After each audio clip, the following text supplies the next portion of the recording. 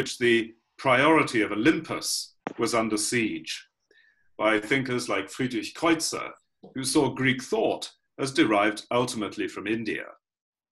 Schelling, friend of Kreutzer and a great admirer of Kreutzer, was also an expert linguist and was particularly fond of Hebrew, whose priority he defended against Sanskrit, the priority of his friend Kreutzer.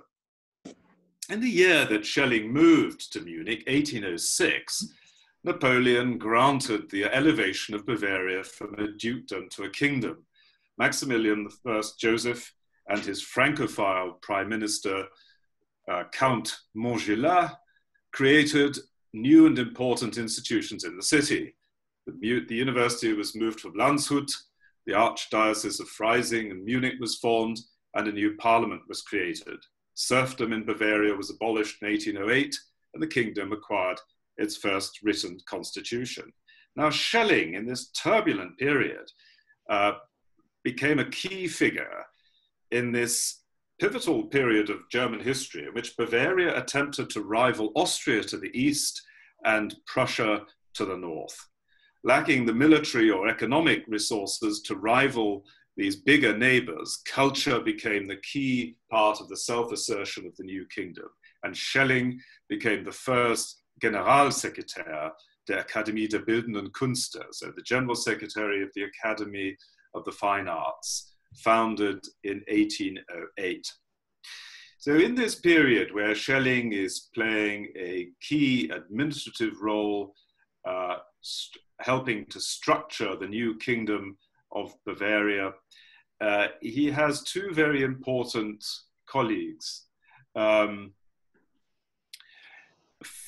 F.H. Jacobi, 1743 to 1819, and Franz von Baader, 1765 to 1841. These two figures reignited his interest in the mystical sources of his pietist childhood, particularly Burma. And in this period, Schelling's speculative philosophy takes a distinctive turn. For Schelling, as for Hegel, the finite mind is properly a mirror or speculum of the infinite.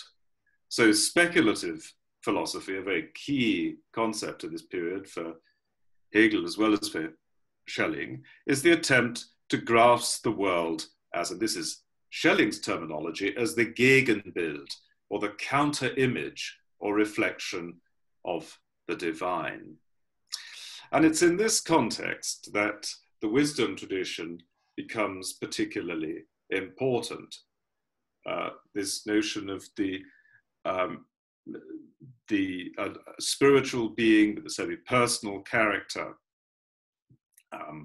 And here something like the tradition of the spiritual wedding derived from Solomon's wisdom, which allows Origen to interpret the Song of Songs allegorically as Christ's wedding with his church, where we can read in Wisdom 7:24 to 27 that wisdom is more active than all active things, reacheth everywhere by reason of her purity, for she is the breath of the power of God, a pure emanation of the glory of Almighty God, and therefore no defiled thing cometh into her, for she is the brightness of eternal light and the unspotted mirror of God's majesty and the image of his goodness. Now these verses contain these important metaphors of breath and wisdom.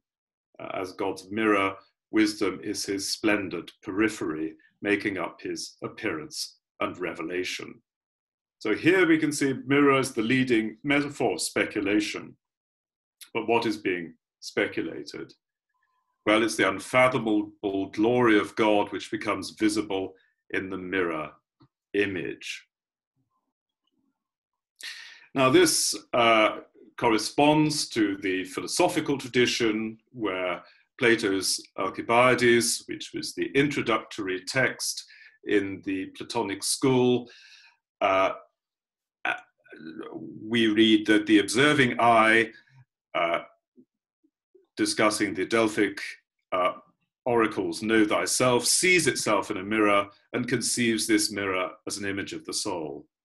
And if the soul, dear Alcibiades, is ever to know herself, must she not look at the soul, especially at that part of the soul where her virtue resides, which is wisdom, and at any other which is like this. And obviously for Socrates, this wisdom is divine insight and divine knowledge. Then this is that part of the soul which resembles God, and he who looks at this and at the whole class of things divine, at God and at wisdom, will most likely know himself.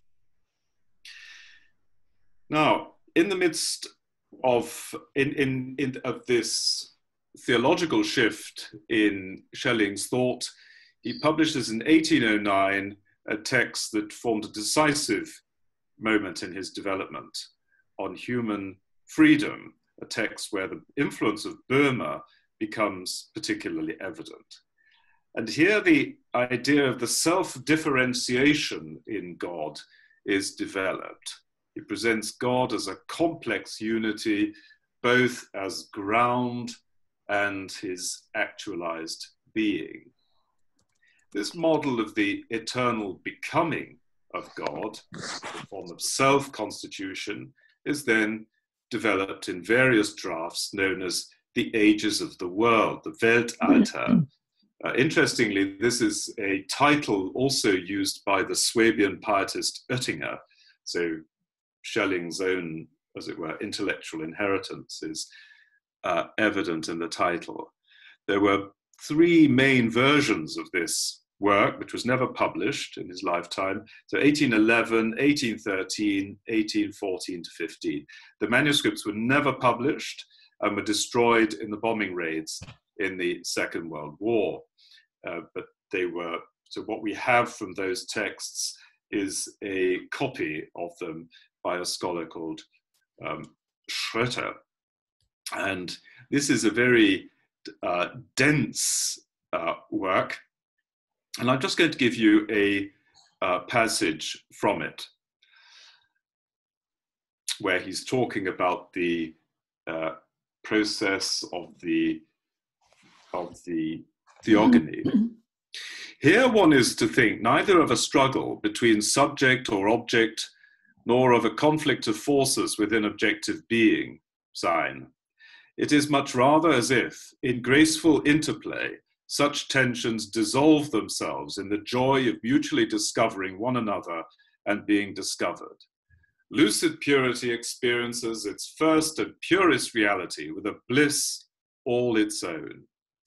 But it is now the force of contraction that rejoices in the softening of its severity and harshness, that assuaged, the German is das Gestillte, which has the sense of a mother feeding a child at the breast, that assuaged hunger of its awakening desires. It is not a necessary bond that binds together the two forces in objective being, but instead a bond that freely renews itself moment to moment, the playful activity of the principle of contradiction comporting with itself. I think you could also translate that as sporting with itself. The free movement of the two primordial forces does not come at all to an end. Instead, the playful forces freely strive in every moment to break free, while in every moment they gently come back together, producing in the existent the purest joy of a quiet tranquility within which the miracle of its own nature, Wesen, is revealed.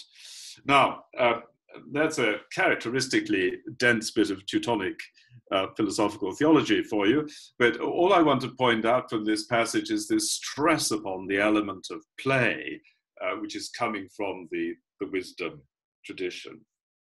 Of course, Schelling might be accused of intellectualism here, of Gnosticism, with overactive imagination, even perhaps creating a fourth hypostasis, or infusing masculine and feminine elements into the members of the Trinity. All those criticisms that you find later in the Russian sophiological tradition that is so dependent upon Schelling. But one should, of course, remember that Sophia is very significant for the Alexandrian tradition, especially Philo of Alexandria, the idea of wisdom as Yahweh's daughter, the idea of ideas, mother of the Logos. There's also another aspect here which is significant, that of German Romanticism itself, a particular interest in the polarity of male and female. Think of Goethe. Alles Vergängliche ist nur ein Gleichnis. Das Unvergängliche, hier wird's Ereignis. Das Unbeschreibliche, hier ist es getan. Das ewig Weibliche zieht uns hernan. So that which passes is only an image. The unchangeable here is event. The indescribable, here it is done. The eternal feminine leads us up. So those celebrated words from Goethe's Faust were part of a world in which Novalis, Franz von Baader, Joseph Goeritz, other figures of the Romantics were fascinated by this principle of male and female polarity in nature and mythology. There's also another element here. Schelling has broken up with Hegel. So of course, they were sharing a dorm together in the Tübingen Stift, and Schelling was the younger one, the brighter one. Hegel was like the older, slightly duller, but stable character. And then Schelling finds in 1807, with Hegel's phenomenology of spirit, that his older comrade from Tübingen, who was always behind him, is now the great star of German philosophy. And Schelling reacts strongly to Hegel's preeminence, and to some extent one could see the obscurity of Schelling's philosophy as linked to a desire or a recoil for what he regards as the sterile conceptual rationalism of Hegel. The task of philosophy for Schelling in this period, up to his death, one could say, becomes that of narration. The philosopher's vocation is, and I'm using the language of Henri Corbin, because he was directly influenced by Schelling in this, is that of a visionary recital of reality. So the philosopher is there to give a protocol of being, that which is, so here philosophy is conceived of as that which is always relying upon the unprethinkable Lord of being. Now, turning from this unprethinkable Lord of being, Herr des Seins, what we have here is a Neoplatonic theogony. Now, I'm not using the term Neoplatonic in the strict sense, so please don't come back to me and say, well, you know, Plotinus isn't going to say this, or Proclus or Damascus or whatever. I'm using the word here rather loosely, but nevertheless, I think there's a meaningful sense of it to refer to the speculative legacy emerging out of late antique and Christian thought.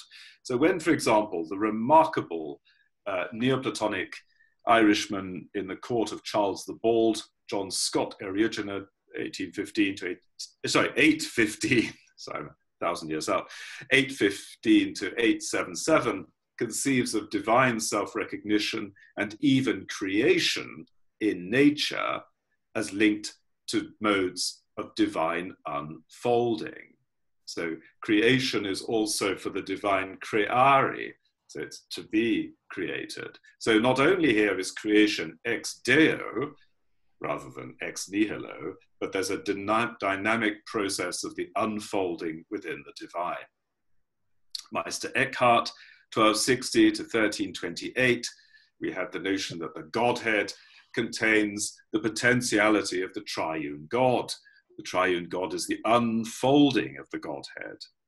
There is also a necessity, or naught, that drives the begetting of the Son.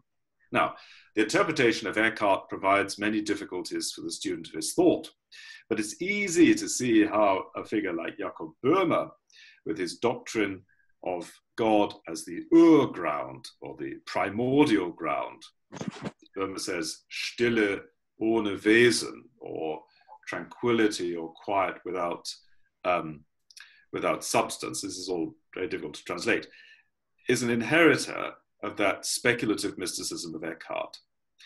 And indeed, within the speculative theogony of Burma, there's an antithetical principle within God that compels the divine expansion as the Trinity and leads to the creation of the material world.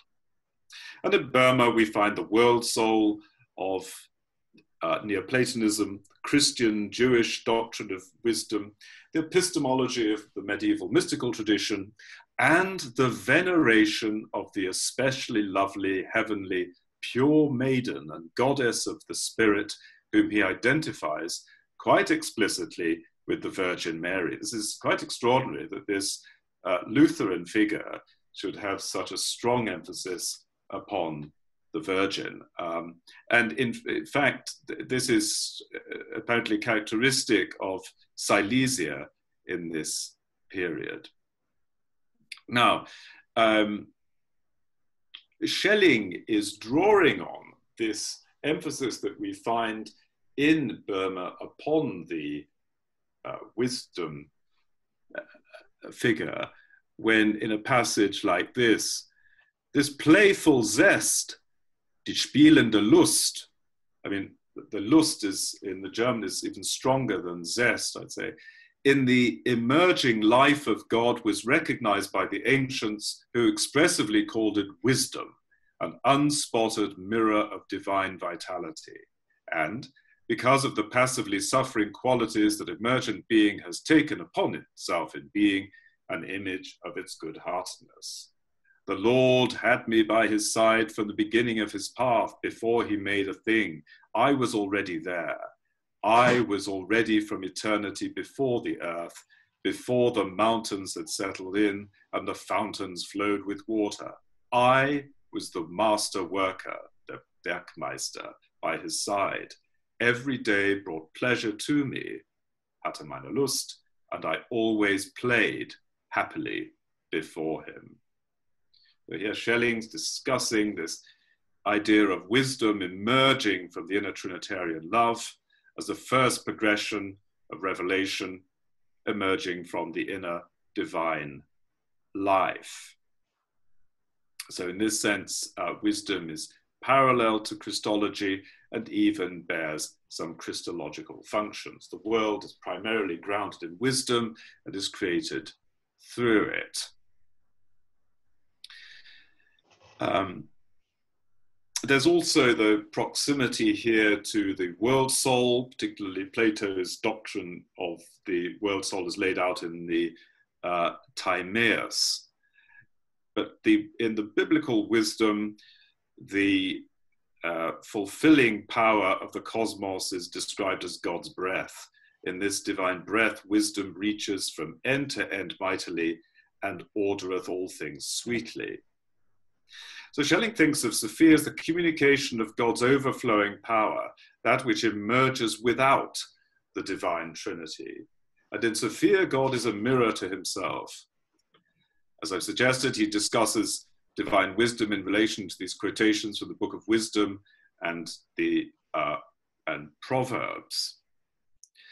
This primordial world is not static, it contains the dynamic of self-realization. The mirror, Sophia, reflects the force of essence and becoming, so that nothing remains and is fixed, but is in a process of permanent formation. So Sophia is also significant for Schelling in terms of his concept of matter. He presents Sophia as the passive potency of matter, essential in the transition of spirit into extension or space. So thus, Sophia is not within the Trinitarian God, who rejoices and defines himself in his pulsing life of expansion and contraction, but rather, he says, an already softened essence of light. This mirror is thus a mirror, this wisdom is a mirroring, so to some extent a negation of the deity. And it's in this negation that what he calls the most subtle corporeality emerges. Now, some of the most interesting passages on Sophia are found in a a Nachschrift or a lecture notes from Schelling's 1830 lectures in Munich entitled Introduction into Philosophy, Einleitung in die Philosophie, which is edited by Walter Erhard and published in 1989. And in chapters 31 and 34, Sophia is described as the prius of creation and also as blind will insofar as become Verstand. He's linking Sophia explicitly to the doctrine of creation and to what he calls positive philosophy. So philosophy that is explicitly linked to revelation.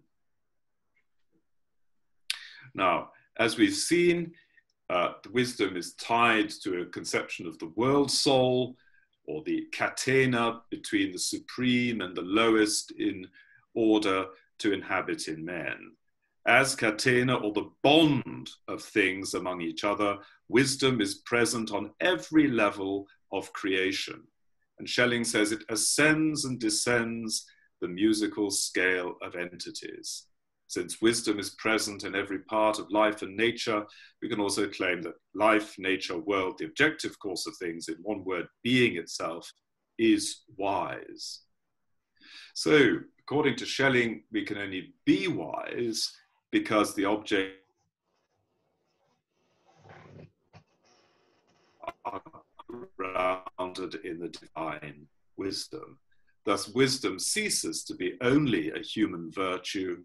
It resides rather in the world, participating in God's wisdom.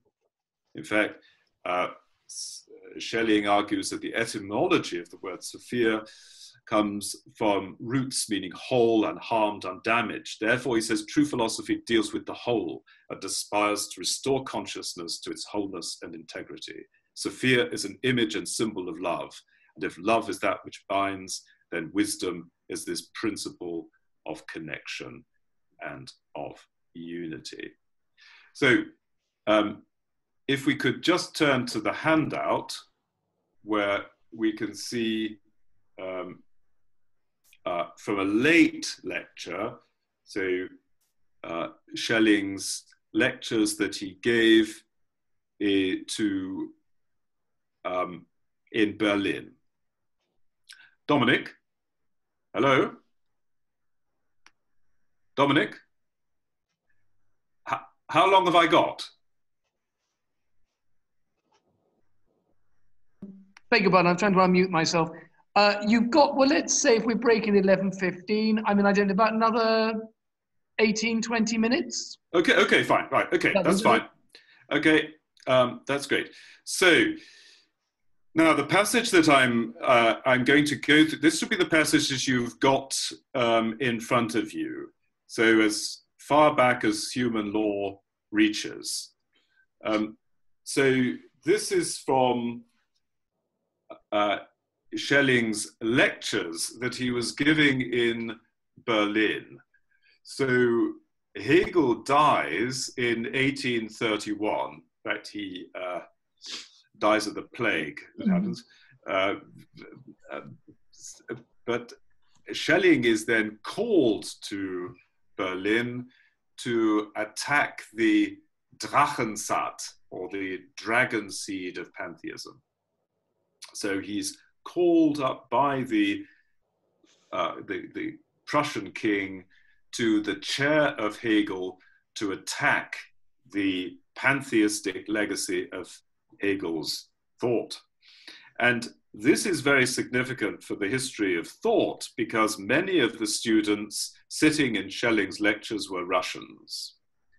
And it's through this, or via this period in particular, that Schelling's influence on Russian thought is established. So when we come to figures like Solovyov or Bulgakov, it's through this sociological aspect of Schelling, and particularly in the Berlin phase. Even, as I was mentioning to Dominic last night, if you look at a figure like Pasternak, his early studies were on Schelling and this sociological tradition. So a figure like Lara and Dr. Zhivago is actually linked to the idea of wisdom. Okay, so let's look at the passage from this. It's quite a recent translation. In fact, it hasn't been published yet. So as far back as human law reaches, that originary potence, urpotens, has been celebrated as the origin of all the kinds of being different from God. So here the point is that Schelling is presenting a philosophical monotheism, and he is presenting the divine as a unity and difference. So he thinks monotheism only makes sense where one also has a conception of the potentiality for difference within the divine. Now, it was worshipped in Praeneste as the Fortuna Primigenia, in whose arms the future Lord of the world lay. Fortuna is that which does and does not have the ability to be, das Sein und Nichtsein kennende, the originary accidental, das Urzufällige, which can only be subsequent to that which is necessary, not prior to it, which does not really belong to divine nature and yet cannot be separated from it. So this was the point I was making about this odd status of the Sophia in Schelling's philosophical theology in relation to the speculative doctrine of the Trinity that he presents. So Sophia is rather a representation of God and retains only the nature of something that is adskittisch, etwas angenommen, so something that comes to it. Fortuna was celebrated as the wet nurse of the world, Weltamme. Mater, mother, and materia, matter, are factually related. I mean, that's a joke that a number of wits make, that materialists are often mother worshippers. I mean, it's a kind of materialism is grounded in a kind of mother goddess worship. So matter and materia are factually related, for Fortuna is the hypokemenon, the underlying substance of the future creation. She is the Maya, related to power, possibility, Potenz, Macht, Möglichkeit, Potenz. So Maya here is again referring to the interest in Indian thought, and particularly Schlegel's great work, Die Weisheit der Inder.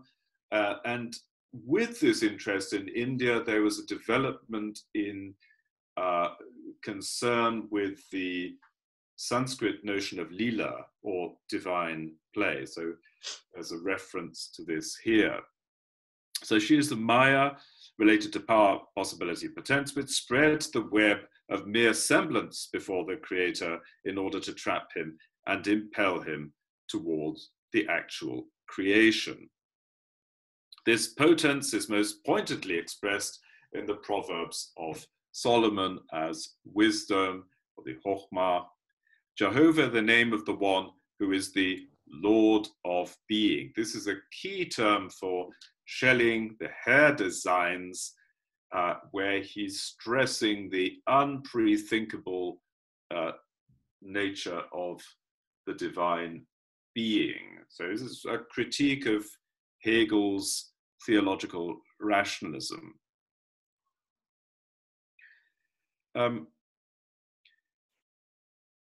So the one who is the Lord of being possessed me at the beginning. But what should this potence, this wisdom, which sees God only as potence of blind being, be called? This principle is not regarded here in its being outside of itself, außer sich Seins, but in its possibility, before its actual being.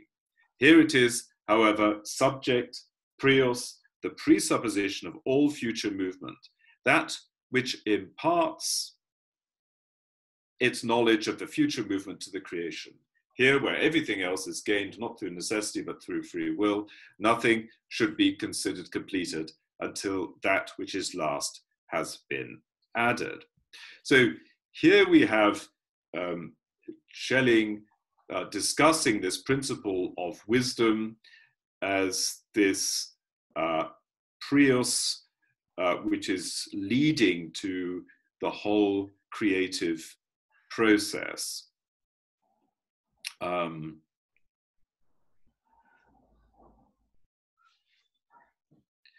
what I shall do is I want to just take you further down where you can see that the reference to Burma.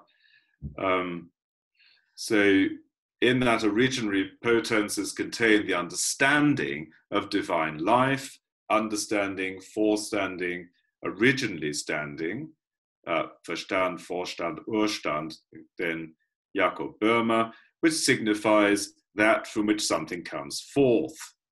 That originary potence, however, is actually the originary standing, Urstand, that ties it in with the whole process. And if this potence is then brought back from its movement into a state of rest, then it is the actual understanding, the actual subject, the substanding, understand, id quod substat, that which stands under the explicated divine existence. For the being that God gives himself by adopting the opposite being is an explicated being, and the actualizing originary potence posited as such that it no longer relates this being as understanding or originally standing, but as substanding, which he then continues that all that was cited previously from the Proverbs about wisdom is consistent with the nature of this originary potence as posited by us, which first imparts the creation to the Creator. The Lord possessed me at the beginning of this way. He moved out of the unforethinkable being before his deeds. This line, Schelling says, demonstrates that it is about something that is not an act of God. That originary potence is not brought forth by God, while it is not before him as potence of being, it is there as he is. It presents itself to him as something he can neither desire nor not desire. Although not God, it is also not his creature, and it is therefore between God and the creatures. I mean, here, of course, Schelling is drawing on this basic ambiguity in the tradition about where does wisdom stand in relation to the inner life of the Godhead and the created order. The Lord possessed it. He overcame it because he had not seen it there before, but afterhand, after he established himself. He had it as a possibility not of himself, but of all else. And he goes on to note that Varro, in his grammatical reflections on mythology, called the heavens and the earth the gods that founded all, but he distinguishes the principes deos, the first gods, those who have dominion over the first things, from those who have dominion over the highest things. In this sense, wisdom is from eternity posited by the Creator as that which originates all, who ties it to the process of becoming. I was established where there were no watery depths when he laid his compass on the earth during the origins of the worldly system. But even after it was completed, I remained at his side as a child, as a nursling, pflegling, not as craftsman, also as an adopted child. Plato speaks as one that was brought up, mit aufgezogen, together with the divine nature, wherein there was much disorder at the beginning. The potence was not yet set out, hinausgesetzt, thus it was like a child in his father's house. This originary possibility continues, was welcomed by the Creator. I was the model for creation. It showed him what was possible if he wanted to create. I showed it him day after day, i.e. all the moments of the future creation. And then he says, the Brahmins used to put to the missionaries on the spot with the following question: what did God do? before the creation, if the missionaries had picked up their Bibles more diligently, they would have found the answer in this passage. So here we can see in this extraordinary passage, Schelling's struggling with the idea of wisdom as part of a speculative theology. So Schelling is using this idea that he's quite clearly taken from Burma as part of a project which was ultimately deemed unsuccessful by his contemporaries. Kierkegaard, who attended these lectures, remarked rather bitterly that he was too old to attend lectures and Schelling was too old to give them. So these lectures were not an immediate success. But when we think of the legacy of this period of Schelling's thought on the Russian tradition, then we can see Schelling as very much part of a tradition of philosophical thought about the idea of wisdom and bringing in a dimension of cosmic play to Christian thought. Thank you very much. Thank you very much, Douglas. Wonderful tour de force, and it's the connections. If I can just, maybe as a token of appreciation, show people something. This is the icon of Holy Wisdom of Novgorod. Sorry, just show it to you again. Everybody can see that. And that is an artistic working out, if you like, of the influence of Schelling and others on Russian thought. I mean, I love the idea there of interplay as well. In the Middle Ages, at Easter in the French cathedrals, the clergy were obliged to dance with a ball on the labyrinth of the cathedral, because Gregory of Nyssa, of course, understood the great mystery of the resurrection was Christ restoring fallen humanity to the heavenly dance. But of course, some of the clergy tried to get out of it because they thought it was absurd. Maybe if they played a bit more, they would have understood a bit more. And thank God that maybe we have that freedom now. Thank you very much for such riches. And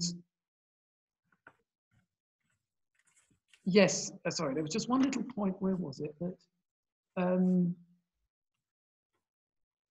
I'm very interested, I must say, how Schelling was called in, because so often with this sort of thing, people say, Christians, good Christians, say, look, this is lovely, but it's all terribly pantheistic.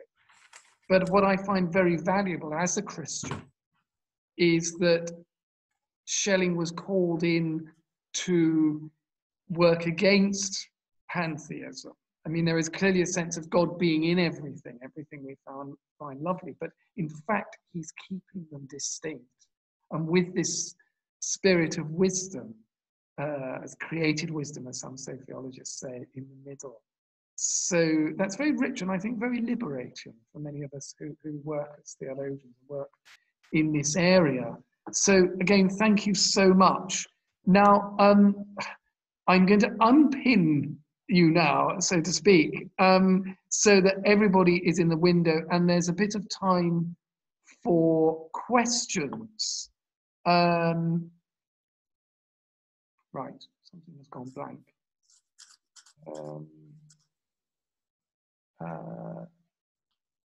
Yes, thank you. So if you would like to ask a question, does everybody have a wave or a kind of a hand thing? If you could just send that to me, Mbit Zoom as the host, then and unmute yourself, and then just please just ask your. Then I will take a queue basically of questions. Thank you. Just to say, Dominic, for those that don't know, to locate that raise hand, if you go to the participants So you'll have a mute button, a start video or whatever. Then the next one along is participants. If you click that, it will open it up. Yeah. And then on the bottom left-hand corner, you have a raise hand icon. Thanks, Ferdia. Thanks very And much. then, yeah, then that will cue them up. Thank you.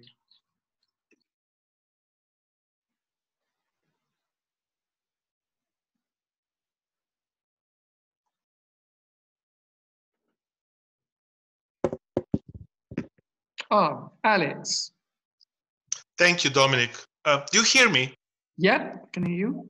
Okay, this is the question for Douglas. In your lecture about Schelling, there is lots of words like becoming and creation in potentiality. Could you tell me if you know anything about possible link between 20th century